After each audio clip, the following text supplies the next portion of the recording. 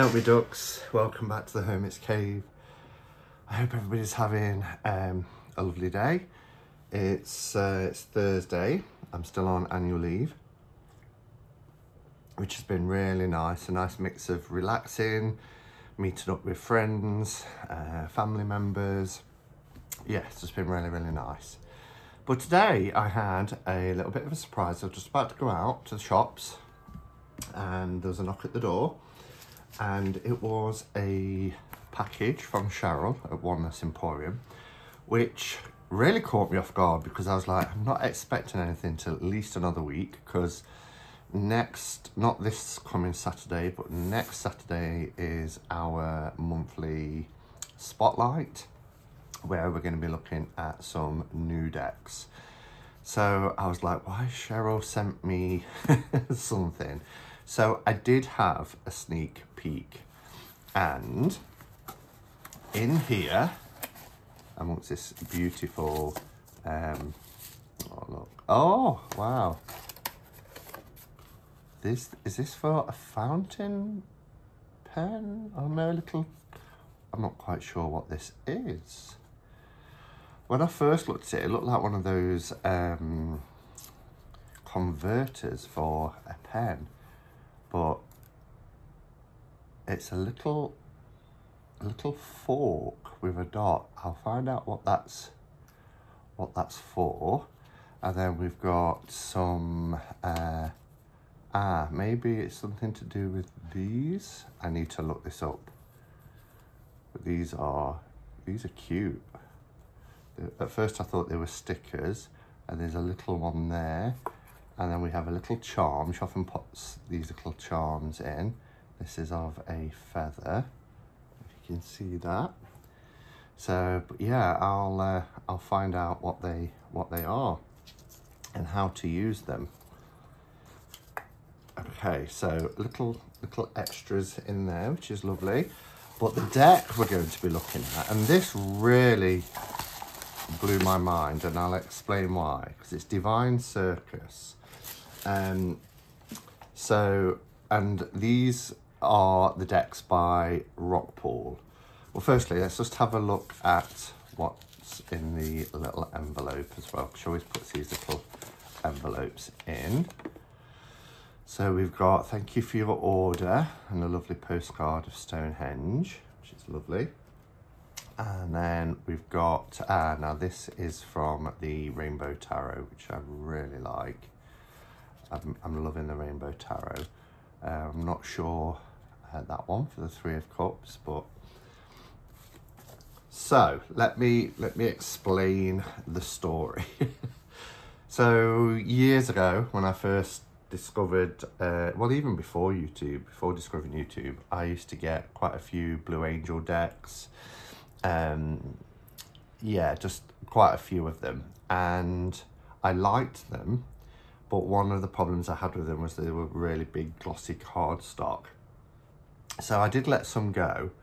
And then I've started to rebuy them because they've started bringing them out on matte cardstock. Like I rebought Sacred Rebels, and then the Whispers of Lord Ganesha. Now I never let go of the original one because I just loved it so much. It's one of my favourite Oracle decks. I think it's absolutely beautiful. And when these are wrapped, as you can see here, they come wrapped in cellophane. You can't tell any difference. Once you've unwrapped them, you can see that this box is matte, whereas this one is gloss. This one has the kind of gloss on top of a matte finish. But everything else, I'll do it the same way. You wouldn't really know. So I stand sometimes in the shop thinking, now, is this the right one? Because they both say 2016, but that one then says this print in 2021. So you have to look at the detail really. And I've done a walkthrough of them. Now, some of my absolute favourites, as I mentioned, Sacred Rebels, Whispers of Lord Ganesha, Halloween Oracle. I don't know if that one's been redone yet. But Divine Circus, and I bet there's a crystal in this as well, because yeah, I used to put crystals in to try and stop the cards from moving around. This is a wonderful deck, but as you can see, very glossy. I edged this in red to match these backs, this kind of circus design back, but yeah, just gorgeous deck. And then Cheryl mentioned that they've brought it out again, so I was expecting it to be exactly the same, but look at this, it's a complete rebrand. I'm not sure about the backs, and there's a difference in the thickness of the boxes as well. So yeah, completely redone, as you can see here. So that was a real surprise this morning, so I'm itching to have a look. We'll leave this one out just so you can have a look at, you know, we can do a little bit of a comparison. So let's open this up now. I'll put that back there. So yes, now we have a bit like the reissue of Whispers of Love and Nesha. We've got this nice matte box with like a glossy finish for the words. It's a Lana Fairchild Divine Circus Oracle card, Guidance for a Life of Sacred Subversion and Creative Confidence. And the same design on the back, matte box with glossy overlay. I don't know if the words are the same. Within you, there's a free spirit that refuses to be defined by social stereotypes. Your spirit thrives in freedom and refuses to be constrained by stereotypes. So they've rewritten it as well. They've changed the words, but it has the same sort of message. So they come in these two-part boxes. This is a nice purple on the inside, I believe. Oh no, this one was just black. So nice purple. You get this protective piece of paper that just lays on the top. They do that with all theirs. So the book, we'll have a look at the book here. Move this crystal. This was the original book. That was 136 pages. So this book, and I know a lot of people do complain about the fact that these don't sit in any tray or anything. The boxes are this size to house the box, to house the book, but yeah, there's no kind of tray or anything to protect the cards. So very often I'll put, like I said, crystal in to keep them in place, or sometimes I transfer them to a bag. But this looks like it's pretty much the same sort of book. Let's have a look at the introduction on page 7, give us an idea. Yeah, so it's the same. They've changed the font, but it's the same kind of layout. So this should be 136 pages, exactly the same. So the book hasn't changed other than the cover.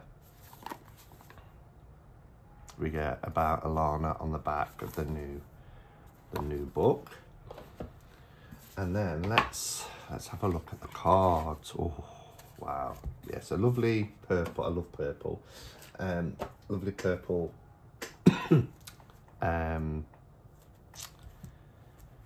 inside cover. I'm thinking my words there. Let's take this band off.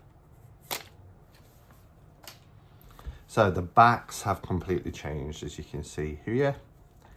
So the cards are the same size, exactly the same size. Obviously we've gone from a gloss to a matte, but it's completely redesigned. Now I like these backs. I would have preferred, I think, rather than have one of the cards on the back. I know they did that with Whispers of Lord Ganesha. I would have liked them to have kept this back, really, because I like this circus. It's a divine circus, so having this big top with the red stripes, I really liked. Okay, so what we will do, we will this one now, because I've edged this in red, probably have to edge this in like a lilac. But anyway, we will see. I'm going to put the cards in the same order here, and then we can have a look at them. Okay. So, I've put the cards in order, and now the sirens are going to start, aren't they? But yes, instantly you can see the difference in the style. So we get a much more close up of the image in the new deck. We don't have any borders. This original deck had black border and a red and gold border as well, and now we've just got the image. I'm just thinking the town hall has gone wrong because it's bonging. It's just stopped, but that was more that was more than 12 because I waited for ages to press the record button, think it's going to stop in a minute. But anyway, yeah, so you can see completely different in terms of its layout, but obviously the same image, and we're getting a much closer up version. I liked the banner that you got in the original one. I thought that was kind of, again, in keeping, where we've just got kind of like a typed font here at the bottom shadowy part of the card. But overall, I like this better. It's closer. It looks sharper because it's matte.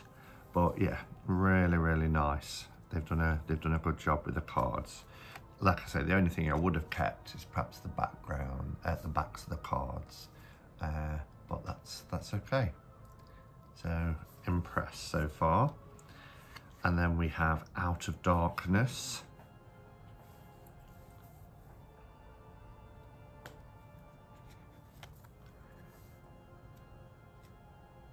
Oh yeah, this is much better. I mean, you get a real dark sense here with having no border, just this face coming out of the black, Out of the Darkness, whereas having the ornate kind of frame on this picture with the stars at the top and the big top, and yeah, you get a more atmospheric kind of sense there. Death Shall Not Take Him.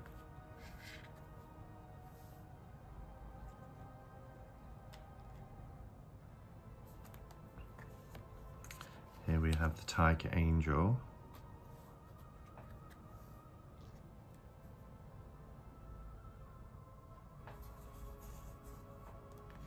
Brilliant Virgin. The artwork is absolutely beautiful. Princess Victorious. And I got this deck around the same time that I read The Night Circus. Yeah, this always reminds me of Alice in Wonderland type, Tim Burton Alice in Wonderland type imagery. It's the steampunk princess.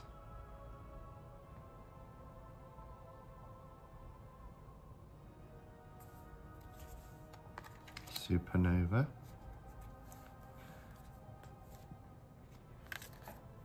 Cardstock is really nice as well. Nice thick cardstock. I'm thinking that's probably why the box is thicker, because this cardstock is nice, but this is nice, even nicer.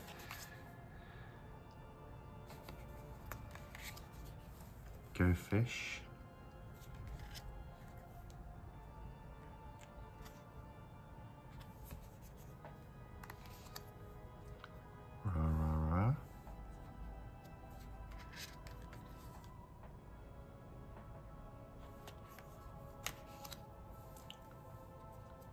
Secret of Shinobi.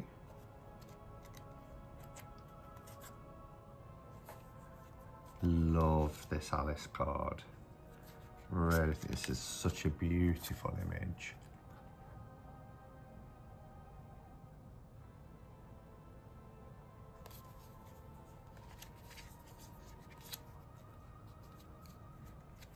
Voice of an Angel.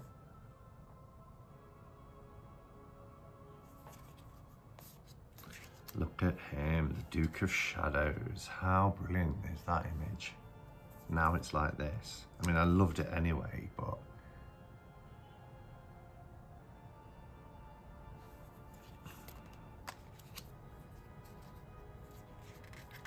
White Duchess. I'm struggling to pick these up actually from the sides. I'm fine from the front, but the arm of the camera is also in the way. We have Rooster Mama.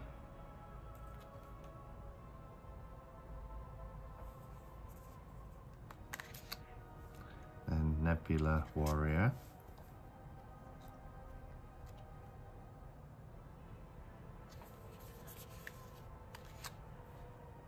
The Good Geisha.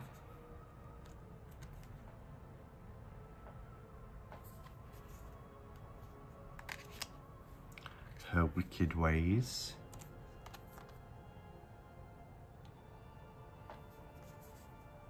Sweetheart. She reminds me of Goldie Hawn.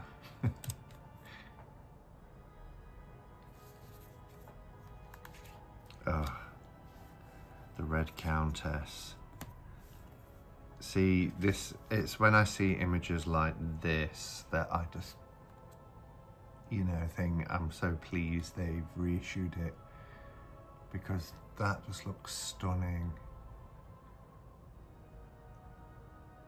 without the extra kind of noise. Cards speak to you more. So this is the card that they've decided to stick on the backs. I'm never a fan of that. I'm a fan of the deck overall, but yeah, and they did that with Whispers of Lord Venetia. I just think it's so much nicer to have a kind of, you know, a different back that's not a part of the deck. The Divine Disguise. It's beautiful. Look how intricate that is. We have Pinhead Punchinello.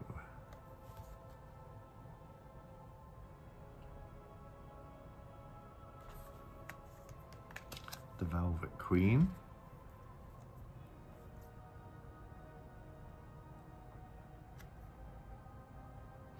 Just noticed as well, it's much easier to see the numbers. The numbers do appear in the original in this little yellow bit, but it stands out a little bit better as well, as if you're looking them up in the book. Cherry on top. We have the Dark Harley Quinn.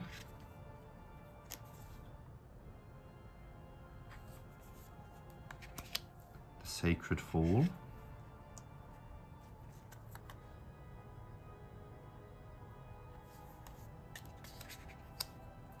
Joker is wild.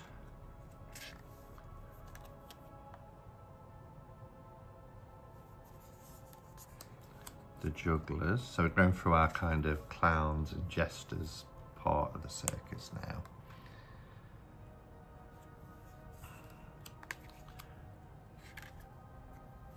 Crown of the Butterfly Bambini.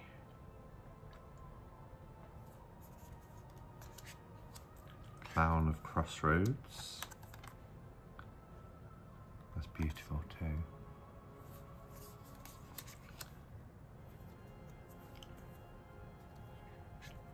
The Proud Pirate.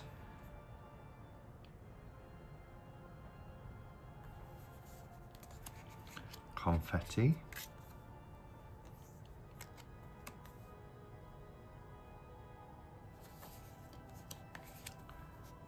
Circus of Love. Now this is my favourite. Pixie Piero. I love what they've done as well. I mean, just look, having it borderless. It's just beautiful with the water in the background. It's so soft. Oh, just gorgeous. So this was always my favourite card in the deck. For its art style, I think it's this innocence and just beautiful, beautiful image. We have Silver Siren.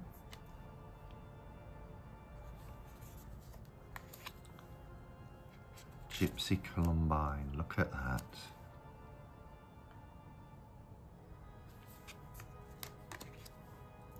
Play Your Hand, another favourite, I love this card.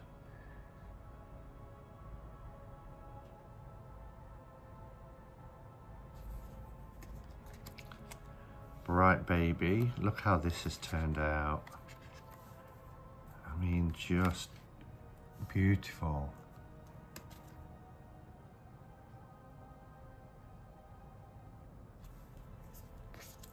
Lady Luck, that's off the original box cover and book cover.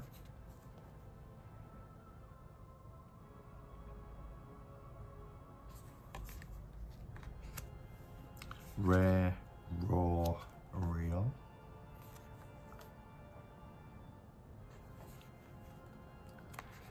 Date with Destiny.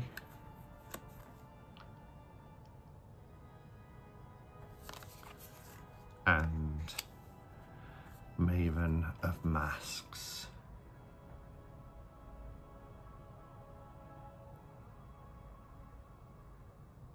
Beautiful. Love it.